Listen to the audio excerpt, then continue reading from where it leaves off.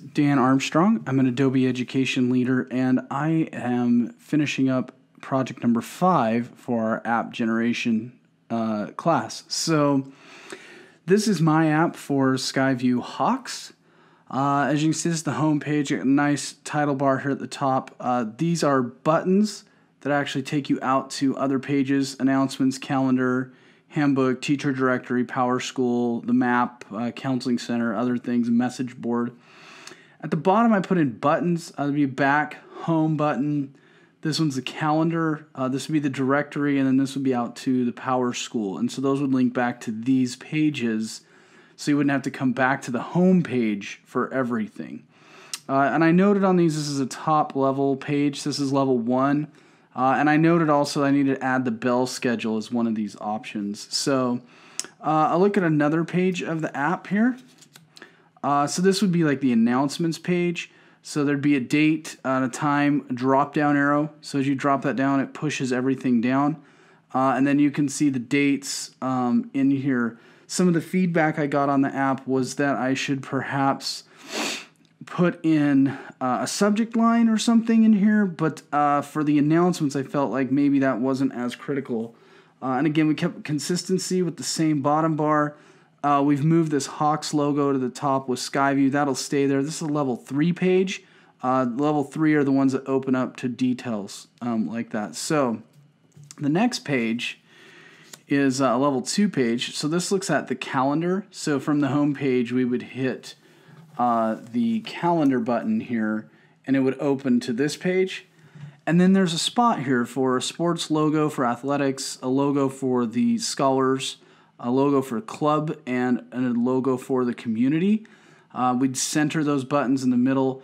Down here at the bottom, after talking to the person who reviewed my app, there'd be a subscribe button, which would have a form where you could choose things like if it says tennis or football, then I would like to get an announcement to my phone for those.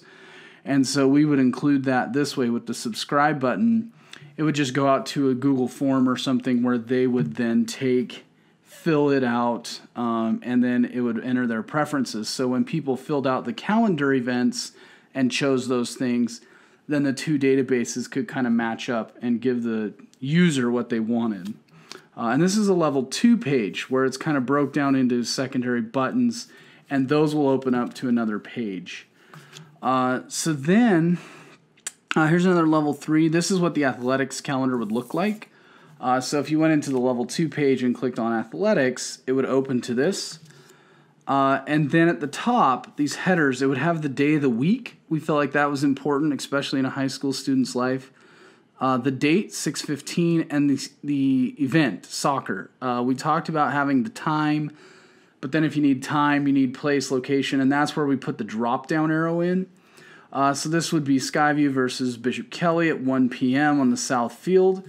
No concessions available. Contact this person for more information. And we thought a direction button would be important too. If it's an away game, we could include directions here that would link out to like the Maps app or something.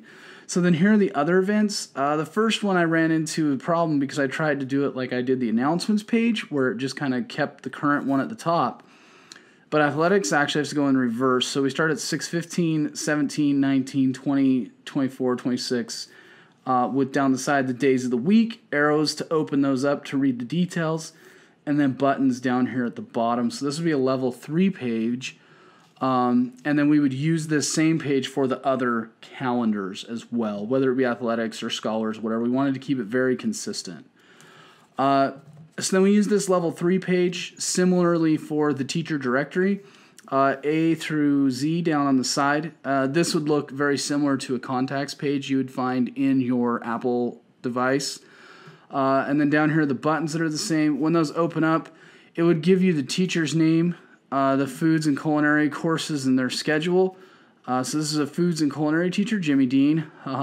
A1 through 4 for his A day, B1 through 4, and then his contact email address down here at the bottom for the teacher directory. Then inside of this is now a second level page for the handbook.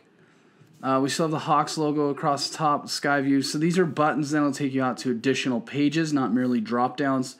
So we have general info, school info, policies, technology, athletics, academic eligibility, cafeteria, and then the same 4 buttons at the bottom as well.